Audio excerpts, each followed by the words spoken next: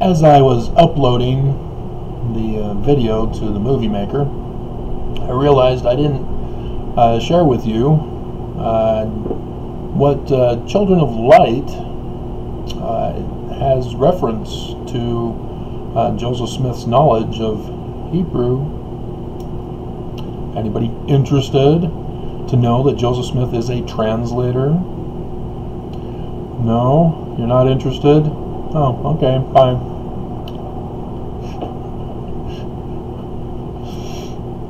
King Follett Discourse. Joseph Smith comes out and says the Hebrew Bible is translated incorrectly. Well, holy crap, that's blasphemy, Joseph. How dare you? Yeah, he died that year after saying this. Yeah, that's Bereshit bara Elohim Hashamayim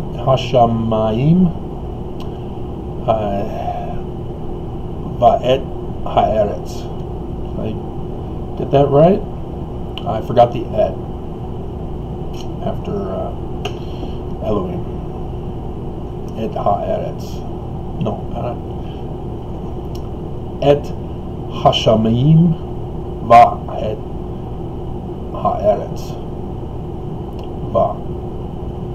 Va'et Haaretz. Little rusty. That's biblical Hebrew, though. And according to biblical Hebrew, if you have any knowledge of it, the Masoretes got together around 800 AD, so 500 years after Constantine created Allah and created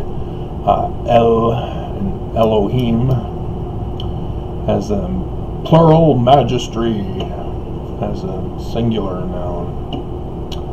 He's the one responsible. But scholars don't want to admit that, neither do the various religions. How dare you! Blasphemy! Our God is the true God, not that Constantine God. That was a complete creation, even the name, Homoousios. Never before had that Greek word ever been used. He created it, and scholars still to this day battle over what it actually means. And so, yeah, Joseph Smith was taught by Rabbi Sykes in 1836. Why does he always do it right in front of our building? It's like he's exploding. What the hell? Is that some kind of newfangled thing that the Kearns gang members are using these days? Anyway, I digress. And so, that's where Joseph Smith talks about in the King Follett Discourse about how a learned Jew had taught him that he was right, Elohim is supposed to be plural, but it would ruin the Bible. Yeah, if that's what you want to call it. It's actually correct the Bible. You know, if you find out the church is bad, you've ruined the church, Travis. Yeah, because it's corrupt. So yes, you damn well Skippy, I ruined it. So, and so Joseph Smith then gives a translation, a retranslation of the biblical Hebrew. And everybody can't figure it out. How did he do this? This doesn't make any sense. No, there's only one translation because the Masoretes put in those little points and specific vowels that was not in the original script. That was a later addition too. And thus, with those additions in violation of the Deuteronomic law, where jot and tittle come from, the Masoretite Jews who violated the Torah fixed the translation to one and only one translation. And the King James Version is wrong. All other versions are wrong. Even the church, wrong. Only the Jewish Publication Society is the only one and true translation in English of the Old Testament. It's not a complicated thing, because the Jews fixed it. Therefore, if you don't subscribe to the Jewish translation of it, you're wrong. And the church won't even correct it to that. They want to keep the worst translation ever. And so, Joseph Smith retranslates it. So he starts with Bereshit, and he is correct. Never did the ancients start with a prepositional phrase. Get the hell out of there, B. Or Baith. And he is correct, it is a word, even though it's a single letter. The Jews correctly translate it, even though it's not. They had to create a prepositional phrase to start sentences in order to justify it, as is the Septuagint. But instead of in the beginning, the Jews say it's when God began to create. And began is incorrect because it's a future tense, as I'll get to. So yes, even the Jewish Publication Society's translation into English, it's also wrong. And so, Bereshit, get rid of the B, you've got Roshit. And he correctly identifies Rosh as head, as in the beginning, or starting. That's fine. But if you have heard about me talking about Paleo-Hebrew decipherment, it's got a more fuller translation for it, but I have yet to get it to publishing any of my vocabulary research. And I'm not going to go into here because it would take a long time, and you're bored already, right? And so he then goes on to say that the sheet, and you got to be careful not to call it the little white speck on top of bird dung, as we all learned from Pure Country with George Strait. He calls it a grammatical termination. He's partly wrong, but we could blame the scribes, because in the actual Joseph Smith history, before the church banned it and are now keeping it a secret from us, and you have to know where to look in the Joseph Smith papers online, unless you're filthy rich and can purchase the whole volume set that they're putting out.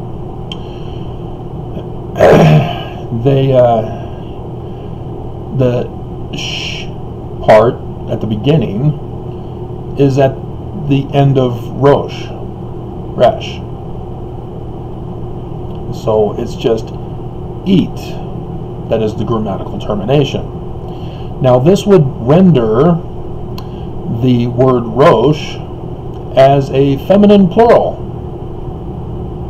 Well, there you go.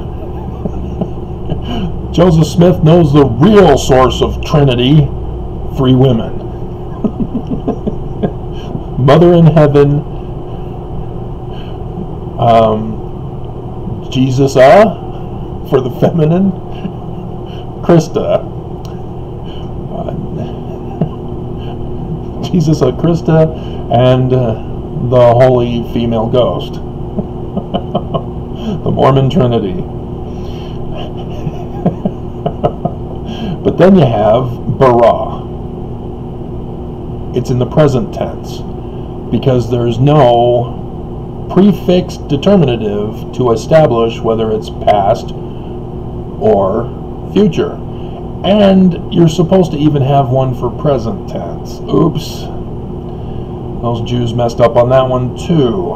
Verbs are identified by a prefix determinative in the vocabulary, or in the grammatical structure for sentences.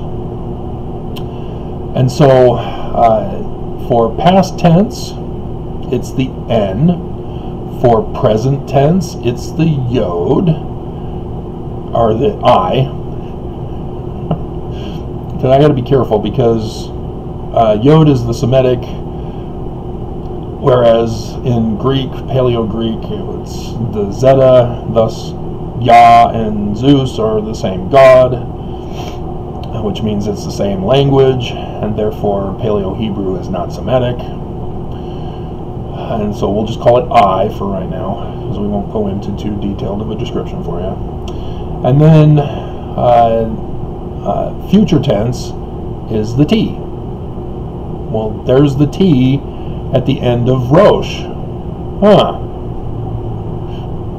With no identifier for the verb. Yeah, the T belongs with the verb. Everybody got it wrong. It's head, will, create, or bring forth, and then Elohim, gods. So it's not a direct object indicator after all. It's now together with, and we'll just say heavens and earth for right now, because we won't get into the details of Paleo-Hebrew.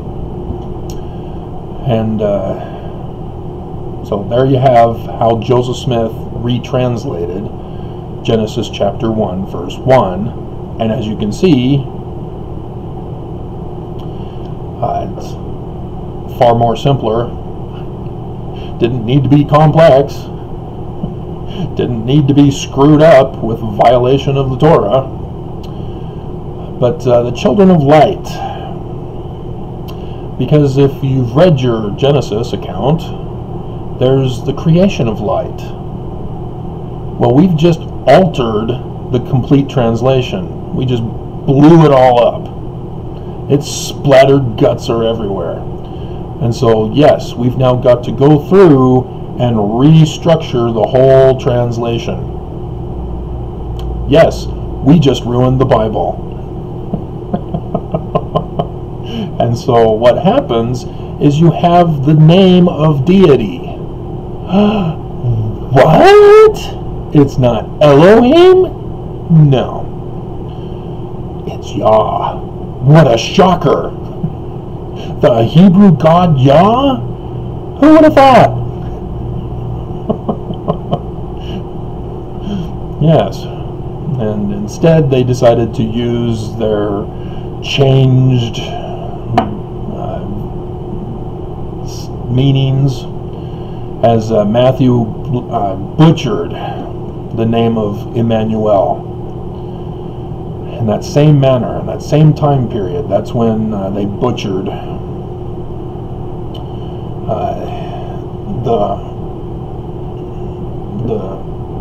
pronoun he,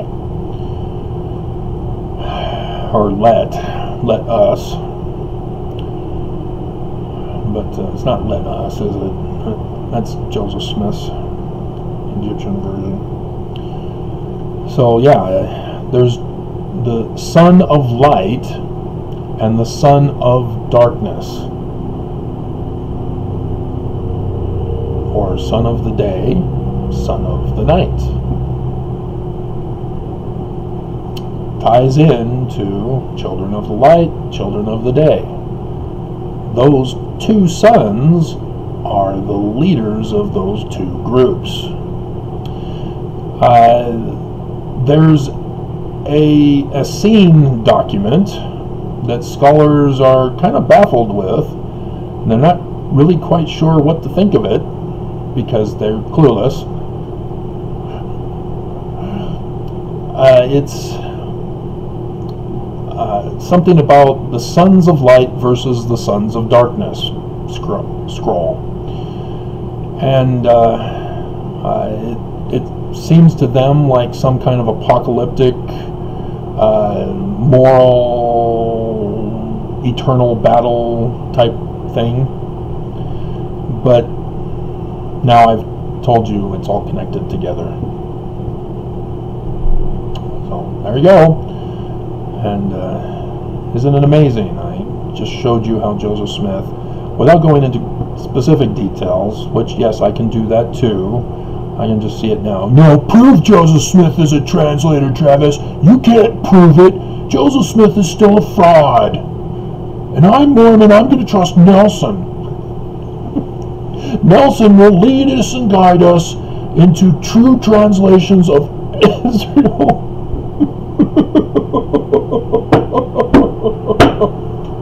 Oh my God! Oh, he butchered that so badly. That was like the biggest faceplant. The president of the church faceplants on Worldwide General Conference.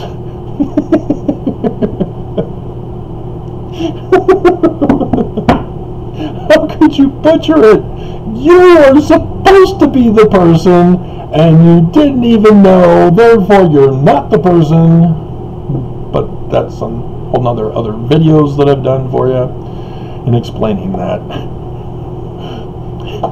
But yeah, Yah, Prince of God. Right there in the text. I just can't believe he messed it. Oh dear God. That's what you get for trusting Hebrew scholars at BYU.